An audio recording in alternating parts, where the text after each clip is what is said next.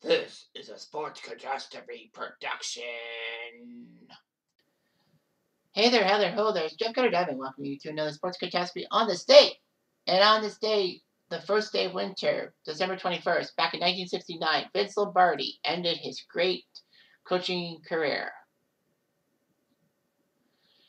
He was an icon in football, especially for the Green Bay Packers. And all that. So, anyway.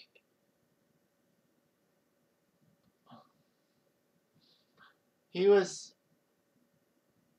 done pretty well.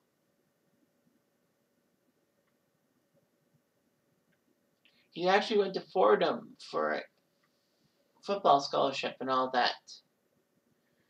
It was pretty good. He was a tackle and all that.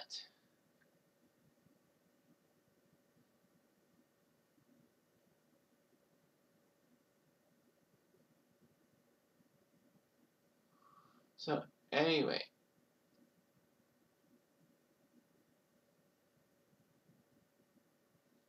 He would play for Fordham and then started coaching in high school. And then we went to Fordham to be the coach of the freshman team in football.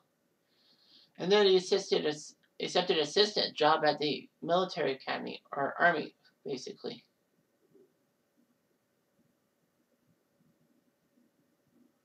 So, anyway.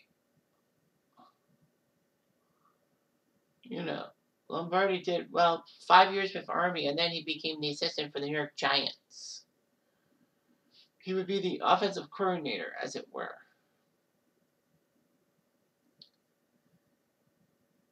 Anyway, Lombardi, alongside his defensive coordinator by the name of Tom Landry, would actually turn the Giants into a squad, winning the 1956 NFL title.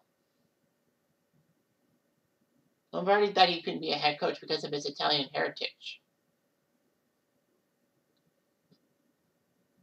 Lombardi actually applied for head coaching positions at universities, but did not do it. However, he was known for rule blocking to the NFL. That meant that the offensive lineman would block an area and not a defensive player. Running to daylight, as they call it. Green Bay were terrible in the 1958 season. They had 6 future Hall of Famers, but they only won 1 game out of 12. So they needed something. The Green Bay community was enraged and all that. And people thought the Packers were in jeopardy because of the financial viability. However, Lombardi would become head coach and GM of the Packers and got full control over the football operations.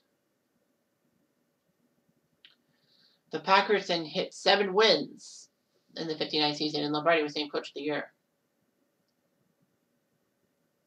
In fact, the fans appreciated so much Lombardi's effort so much so they purchased all the tickets for every home game during the 1960 season, and every Packers home game, preseason even, has been sold out since 1960.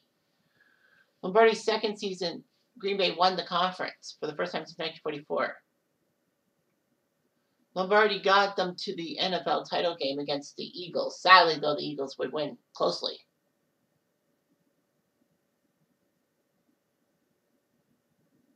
Anyway, it was just terrible, all that. Lombardi said he would admonish his running backs if they failed to score from 1 yard out. However, the Packers came back. They won their next 9 postseason games, which was actually unbroken until Belichick's Pats from 2002 to 2006 did it with 10 straight wins. The Pats won the 61 and 62 NFL titles, once at home in Green Bay and once at Yankee Stadium where the Giants used to play. Of course, that Yankee Stadium is not the modern Yankee Stadium. It's the Yankee Stadium, the house that Ruth built. It's just amazing.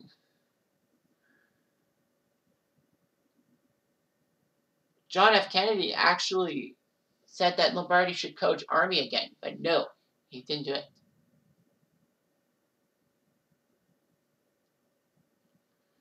Lombardi, as a Packer, was 105, 35, and 6, which was amazing. No losing seasons He had a 74% winning percentage and helped the Packers win the 65, 66, and 67 NFL titles, which was the second time that happened in NFL history, behind only the Packers of 29, 30, 31.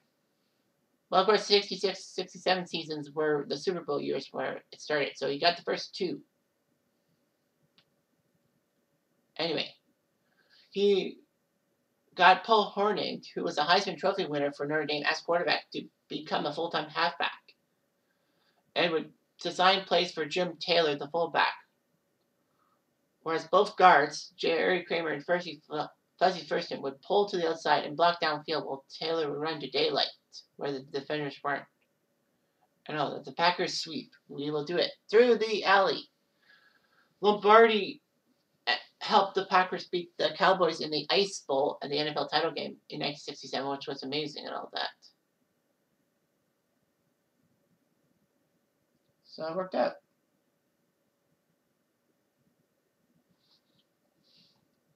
So anyway, after his second title with the Packers, he resigned as Packers head coach, becoming the general manager, and gave Phil Bankston, a longtime assistant, his head coach position. But the Packers were 6-7-1, so that didn't look good. And then somehow in February 1969, he decided to become head coach and GM of the Redskins. They got their first winning record in 14 years. And unfortunately, Lombardi died the following year. Now the question on everyone's lips is, would Lombardi have coached a second year if it wasn't for his illness? But anyway, in June of 1970, Lombardi actually was admitted to hospital, and tests said that he had anaplastic carcinoma, aka cancer in the rectal area of his colon. It was a fast-growing malignant cancer. All that. And the cancer was terminal. All that.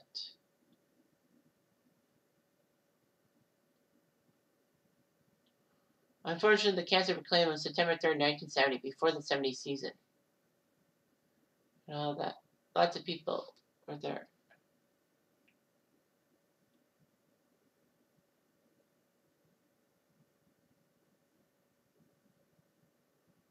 So he did everything.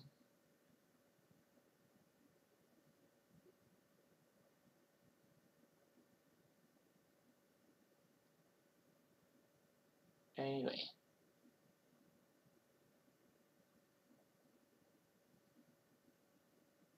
It was huge and all that. He got lots of honors. He did pretty well for himself in football terms. But of course, I just don't know the question. Well, because on this day, December 21st, 1969, he coached the last game of the 69 season for Washington. The question remains, would he have coached a second year if it wasn't for the cancer? Probably not, by my guess. But still, he was an icon for Washington. And don't you forget it. Anyway, I'm Jeff Diamond, I do.